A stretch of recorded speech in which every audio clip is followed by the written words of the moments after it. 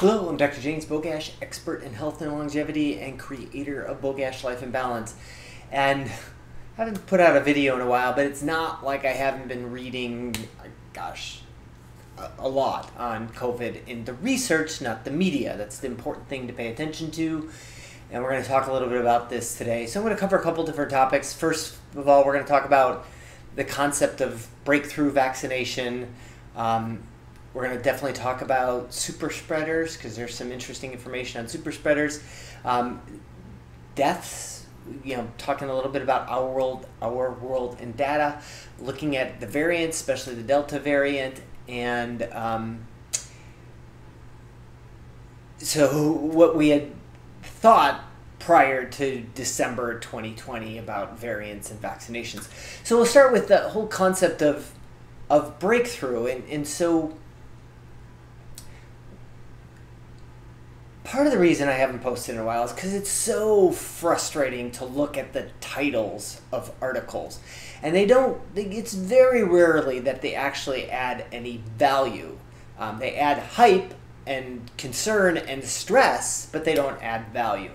So what you see is that, especially the data coming out of Israel, and keep in mind Israel probably has some of the best data on COVID because a good chunk of their population is under a single health system, and so they can track data very easily, and they are a heavily vaccinated country.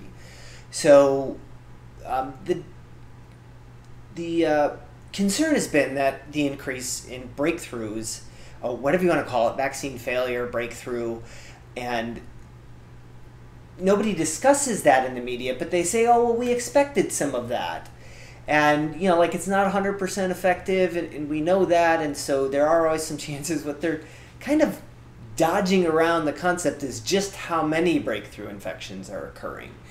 And so where does this stem from? And that is because an important concept with vaccination is that we are injecting it directly into the muscle or the bloodstream. That is not the route of infection in nature. It almost never is, other than potentially tetanus. So we are affecting that. And so when you look at vaccination, it doesn't, so we look at both the inside immune system and then the mucosal immune system. And we talk about things like tissue-resident memory B cells or BRMs. So when we get exposed to COVID and we get ill with COVID, then the mucosa, the lining of our respiratory tract, our mouth, our GI tract, has a different set of immune cells and a different memory cells. So that when you get exposed to it again, those tissues are right there on the front line, possibly stopping it from ever getting in again.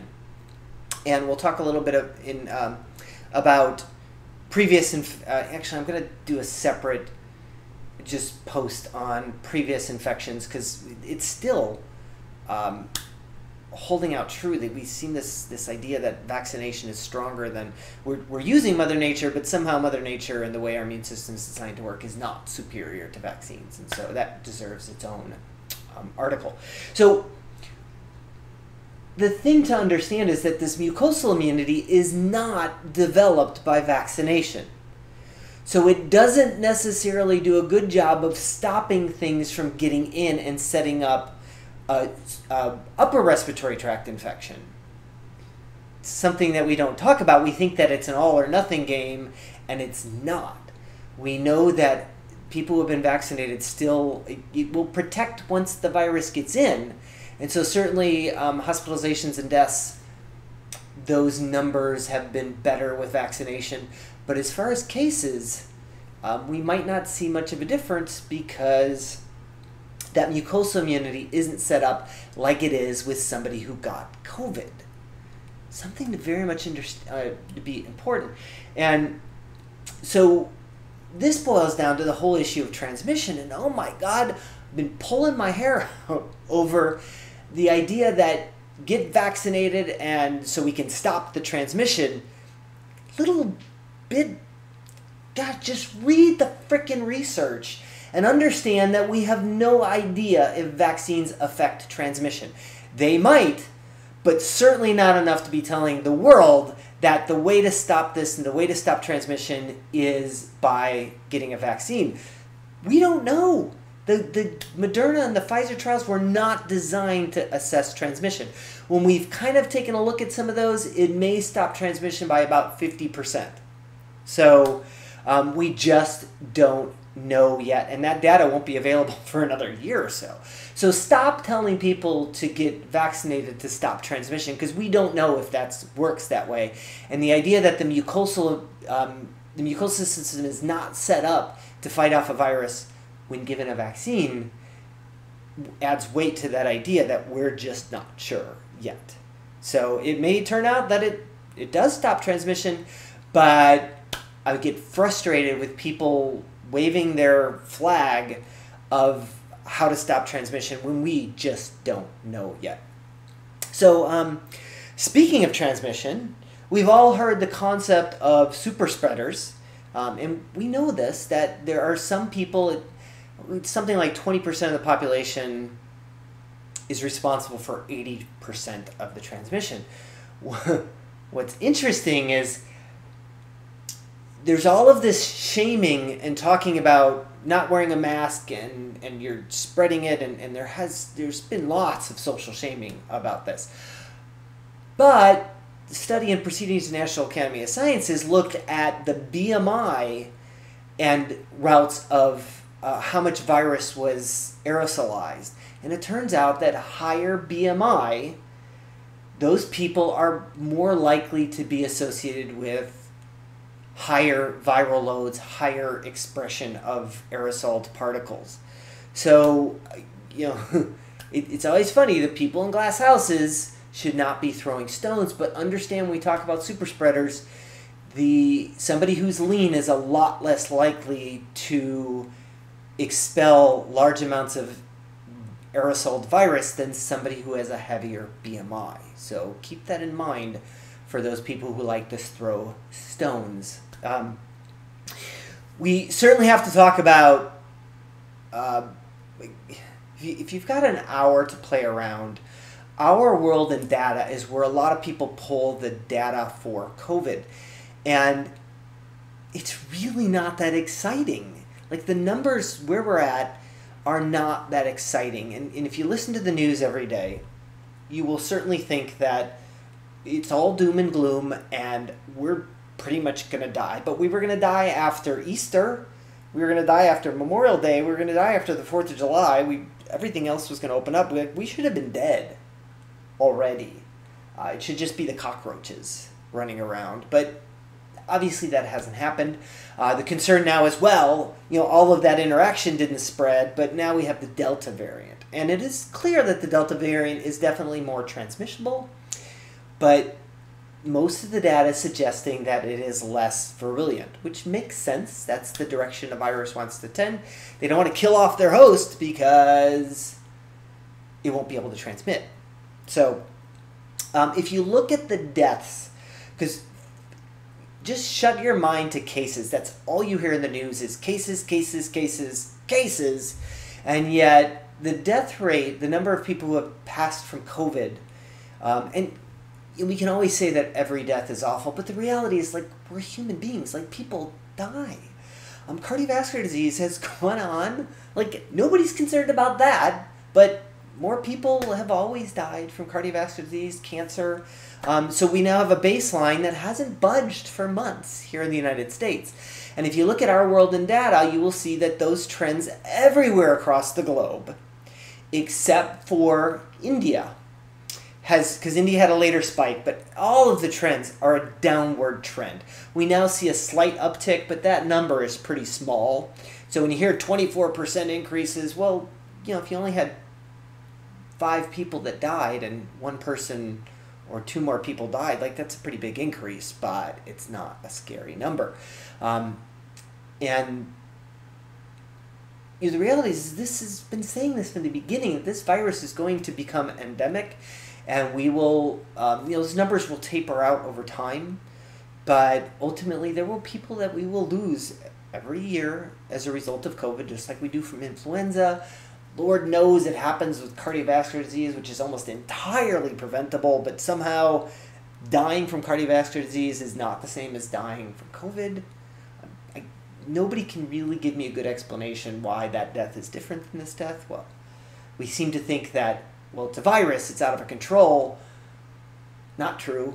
You'll find that the risk factors are the same for both. That eludes me as to why we're not panicked about heart disease, but we are panicked about COVID.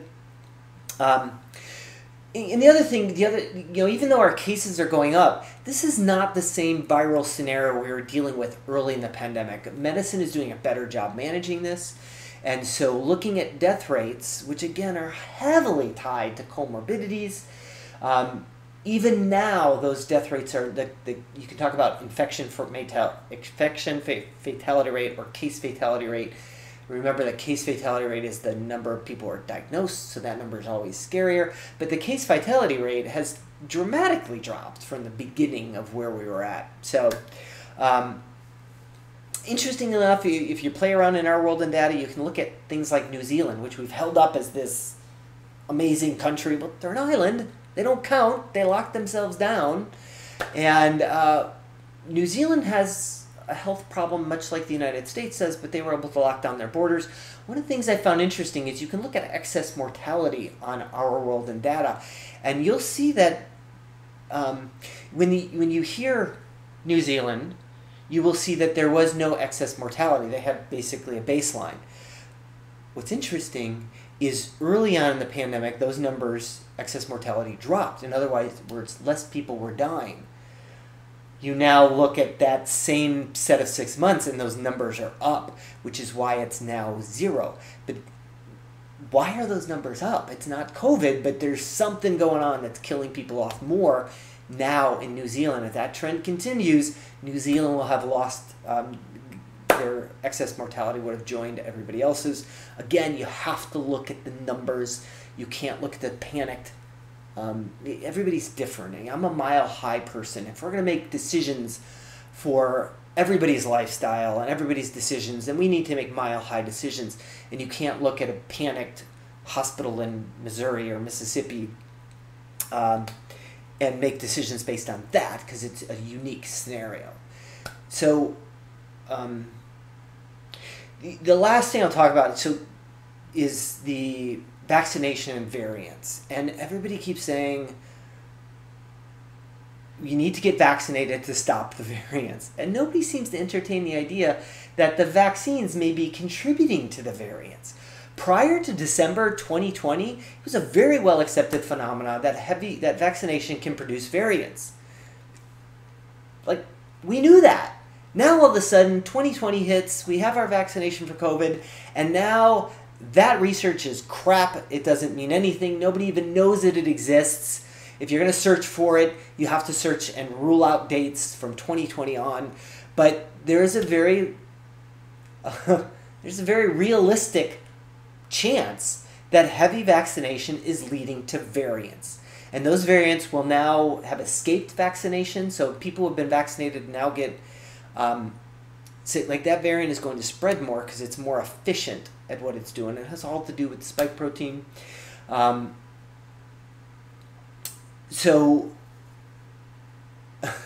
it's one of those frustrating things that